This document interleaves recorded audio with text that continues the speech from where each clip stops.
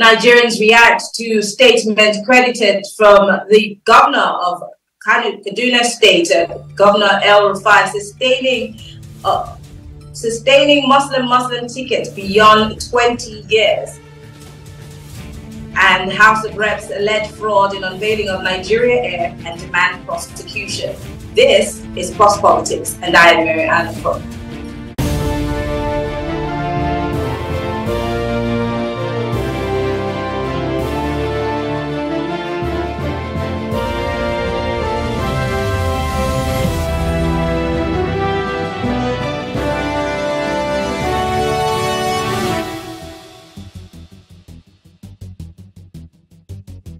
Former Kaduna State Governor Nasir El-Rufai has been caught in a video saying that the Muslim ticket must be sustained beyond 20 years in the state.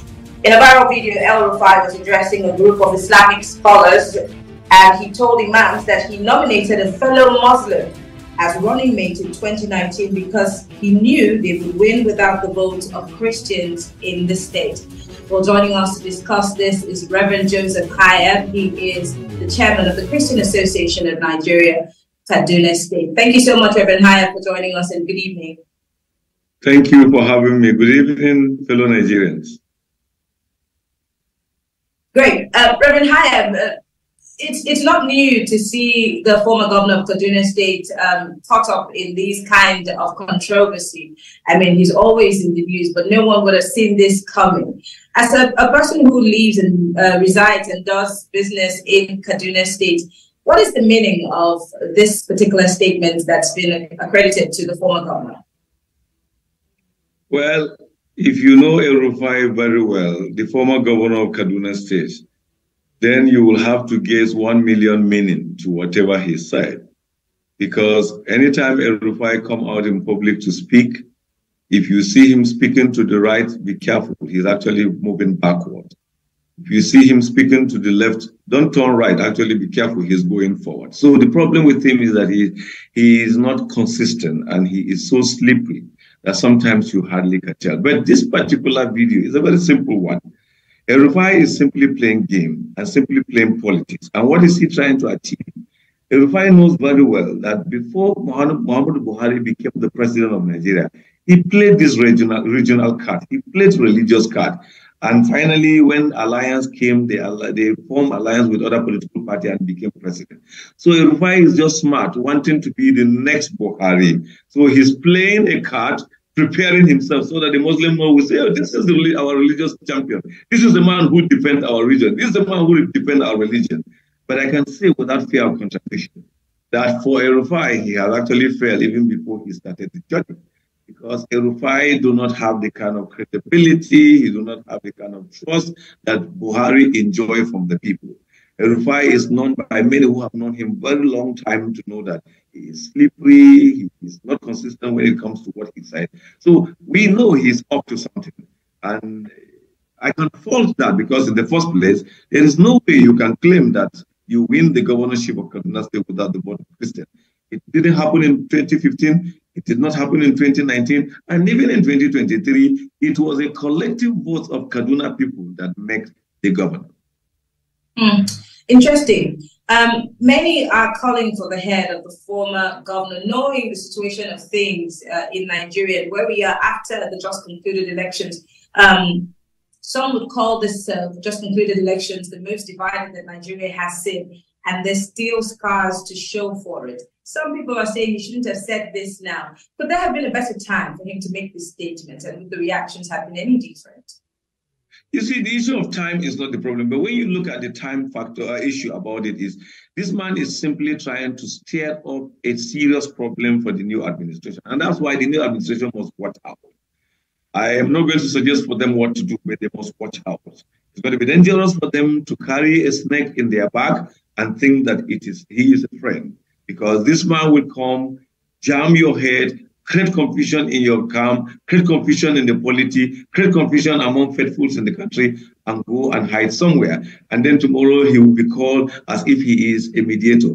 What I see with El-Rufai's statement or speech is that simply a man who will go and steer away a fight between a husband and a wife and come back and want to act as a mediator. So El-Rufai is known for this crafty and this terrible way of dealing with people. Even his friends knows him. We actually tried in Kaduna State to manage such a slippery person for about 8 years. And today he is no more our governor. But he does not want to leave the scene. He still wants to be recognized. He still wants to be acknowledged. He still wants to be heard. And that's why he's creating this confusion. Yesterday in Kaduna, we had a meeting, an interfaith meeting that was put together by groups. And we were there with Jamal to Nasir Islam. We look at all these conversations and we realize that it is uncalled for, it has no meaning, it does not help Islamic cause, and it is not with the support of Muslims. But you see, it's easy for such statements to stir up sentiment among Muslims and also stir up anger among Christians who do not understand. But I do know that El-Rufai do not enjoy the support of Muslims for what he is doing. Neither does El-Rufai. See, we don't want to go into certain statements about the election, who win, who do not win, but we simply know that this kind of speech by El-Rufai, he is up to something. He wants to stir up confusion in the polity, create new enemies for the new administration, and then prepare himself as a hero. Unfortunately, we know him better, and he has failed.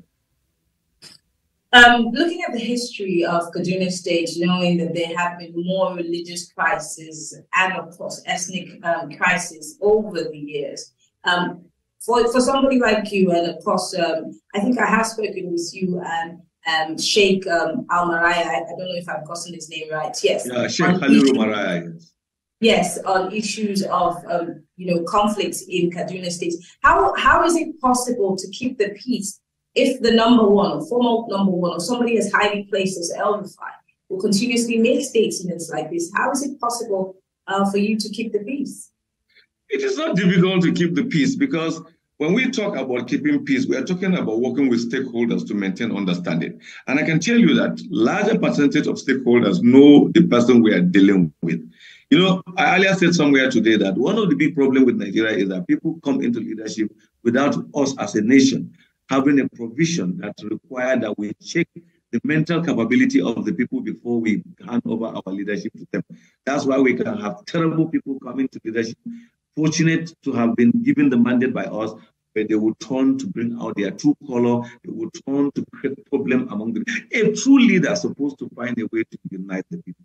A true leader is supposed to find a way to build a cohesive society. But when the leader himself is the one that is promoting division, is promoting segregation, is promoting abuse of other people's rights. Because as citizens of Nigeria, we didn't become citizens because we are Christians. We were citizens of Nigeria because we are Nigerians. Our faith does not matter of us being Nigerians, so we must be treated as Nigerians, respected as Nigerians. How could you swear by the Constitution of Nigeria to defend and protect the Constitution, and then the Constitution talks about everybody has equal rights, and you at that stage will come out to make such statement? But here you have the El-Rufai we're talking about. Some of us have known him for a very long time, and many times when we draw attention to people, some may not understand and assume we have certain sport to settle. We have no sport to settle El-Rufai than simply saying, watch out, this man is dangerous, watch out, this man wants to divide. But I can tell you that I've been speaking today, since the video came out, I've been speaking with many Muslim clerics. They are ashamed because this to them is even giving their religion a bad name. But one of them said that I want to quote the way he put it. He said, our religion promotes justice. Our religion promotes fairness. Our religion promotes equity. For him to hide under our religion to preach this, someone who do not know about our religion may assume we are in support of suppression. We are in support of taking advantage of people. That's not what the religions of Islam promote. When El-Rufai was governor of Kaduna State, did he in any way actually promote Islam? And I'll tell you, no. He did not promote Islam in practice. He did not promote Islam in citing religious places. He did not promote Islam in whatever Islam stands for. The fact about it is that he insulted Islam and abused Islam. But because he is up to something, he has to still come back to play the religious card, thinking that everybody is blind. And I can say, I keep repeating this word, that he has failed even before he began, because everybody's eyes is open. Yes, They may have gotten an election announced in their favor, but that is not the matter. I can tell you, even if El-Rufai's son is the one to have been announced as governor, he will know the difference between fair and how to govern people when there is fairness from how to govern people when there is injustice. So talking about fairness and justice, people want to be represented at all levels, whether it's the governor, whether it is in the houses of assembly, especially knowing again, I have to keep harping on the plight of the people, what people in that state have suffered. If the governor is saying this about who he, who emerged as governor and deputy governor in his state, are the people of Kaduna State feeling well represented in terms of, the cabinet of the new governor? Tell me what you think about this new governor and, the people that... Well, the new governor have not yet formed any cabinet. He makes some appointment, but there is no, you see, when you call a cabinet, a senior special assistant is not a cabinet member. He's just an appointee of governor. Some of the people so far he has announced are not cabinet officers. But very soon he is going to come up with his cabinet officers. Then we will judge him by what he said. I think it's going to be hasty for us to start saying, but I can say the Ubasani I know is not El-Rufai. The Ubasani we have known is not El-Rufai and is not going to be El-Rufai. El-Rufai is somebody who enjoys dividing people. He do not understand friendship. He do not understand relationship. He do not understand togetherness. Everything you see him promoting is about self, about his glory, about his power. I want to repeat that one of the things I have known about El-Rufai for a long time, and I've said to people, is that he's suffering from complex. He just feels everybody looks down on me. Everybody thinks I cannot do it. So let me show them. I'm not sure that showing your might tells people that you are a leader. The fact about it, that your ability to relate with people who even look down on you, but later on recognize your power, is better than showing them might. But that is the way he wants to live his life. He has had his privilege to rule for 8 years. He knows that Kaduna State suffered and so many people died during his 8 years. He cannot even exonerate himself. And from this video, it shows that he had a hand in all the killings that happened just because he wanted to impoverish the people, create fear in the people, set confusion in the state. Well, whatever has a beginning must have an end. It is a tenured administration and the tenure has ended. He cannot recontest. A new person have to come. And this new person must come out with his style of leadership, must come out with his way of winning the people, must come out with his way of uniting the people. And I must give credit to the new governor because in his speech, he said the most important thing he is going to focus is security. I pray and I hope he will keep to his word and do not dance to the right or to the left to please somebody. Kaduna people may give him the mandate, not another person. So if he chose to hold that mandate sacred, hold that mandate dearly, and deliver the services the people want him to deliver, I can tell you it will not be long. You will hear the Kaduna you used to hear that people were killed, people are suffering, will cease to be, will become a Kaduna of joy. That Kaduna we know before, where people will come to do holidays, where people will come to be happy. So I don't want to start thinking that Ubasani will do like El-Rufai. I am believing that he will be himself and act responsibly according to the oath he took to defend and protect the Constitution of the Federal Republic. And what is there in the Constitution? He should protect lives and properties of citizens and those who reside in Kaduna State. You made mention of the fact that the new governor, Ubasani, has spoken that he's going to deal with security. But what is security if there is no form of peace and togetherness? I know that, yes, people like you who are peace, actors, do your best. But in agenda setting for this governor, let's talk about that. Is the Christian Association of Nigeria and, of course, the Muslim, what's it called now? Yes, the Islamic Society, are they going to band together? Yes, to set an agenda for the governor, because I'm guessing that there are people who will set a different agenda for the new administration. What should be the priority or top on your list when you're speaking directly to the governor? Well, before the swearing in of the governor, I think just immediately after he was declared the winner of the election, he set up a transition committee. And that transition committee had a subcommittee called Citizen Engagement Subcommittee. This committee met with Khan, They met with Jamaatul Nasr Islam. They met with different organizations. And the way they approach us, they say, look, can you come and share with us? What are those things that were not done right in the outgoing administration so that we will not come and make mistakes? We went there and interfaced with them. We shared with them. We put our idea into writing and also discussed with them extensively. We told them the peace of our mind. We told them how Kaduna is no longer united.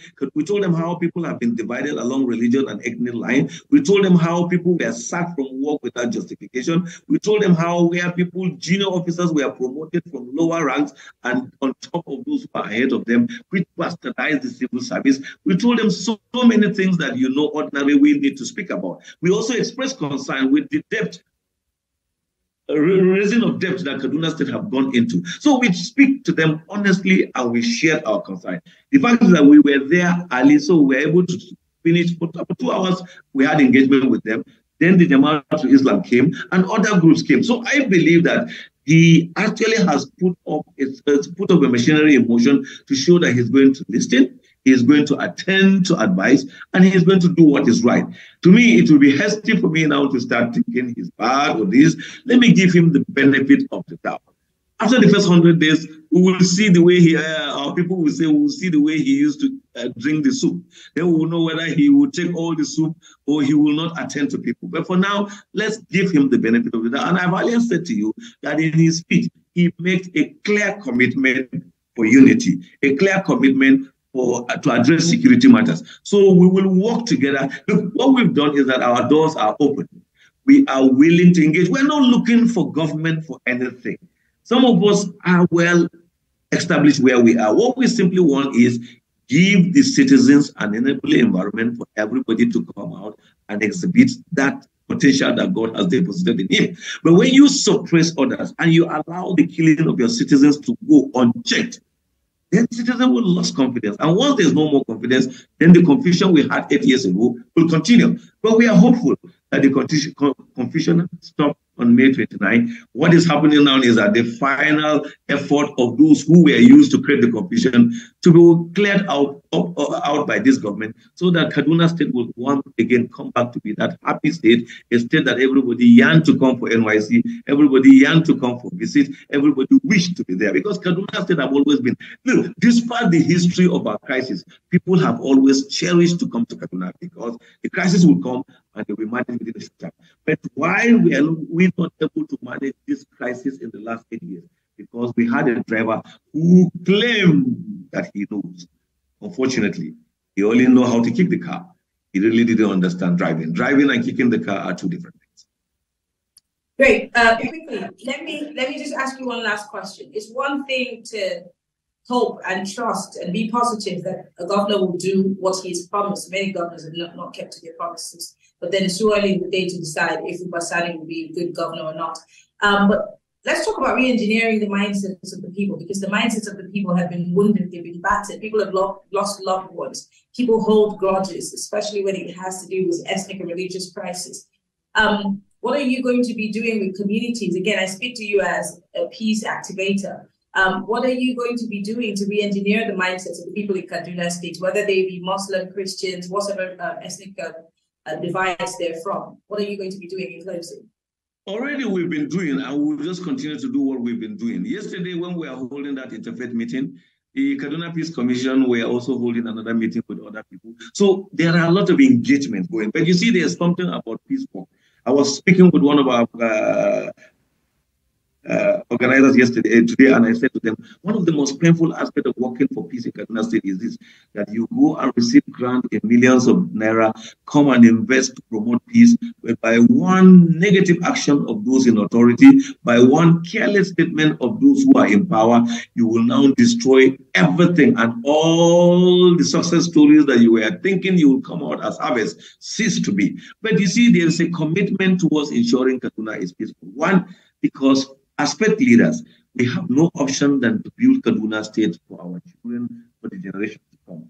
Number two, as responsible citizens, we have no other place we're going to run to than Kaduna. So we must work hard to make Kaduna peaceful. I have ever said this and I want to repeat. There was a time Kaduna was hot in February 2000 and in November 2002. Efforts were put in place. And we were able to sustain peace for 9 good years. And there were no more killings and tension until the post-election violence of 2011. We can still go back and pick those lessons. What were those things that we did right? Who were the kind of stakeholders we work with? Some of them may not be there, but the institutions are there. Institutions are beyond a human being. They are about a structure. And when we begin to work with that, fortunately for us, Uba was around that time. Let me say this. One of the most interesting things that people don't know about our former governor is that he was never a Kaduna man. He was just privileged to hide under whatever to come and be governor of Kaduna. And that was why he got virtually everything wrong. And he also shows that he do not care whatever happened, because after his governance, he's going to move away since he is not a Kaduna man. But we have gotten someone who is from Kaduna, and we hope that he will understand how we used to live together, how we used to work together, how we gain success together, and he will not throw away that, because the peace of Kaduna is the success of his government. The fact that it will be a plus for him for Kaduna to be peaceful, because he is the governor and people will clap for him. Well, I want to say thank you. Reverend Joseph Hayab is the chairman of the Christian Association of Nigeria, Kaduna State Chapter. Thank you for speaking with us, and keep up the good work. Thank you for having me, Mary. I appreciate it. Thank you. Stay with us. We'll take a quick break. When we return, we'll talk about the scandal behind Nigerian airs being first.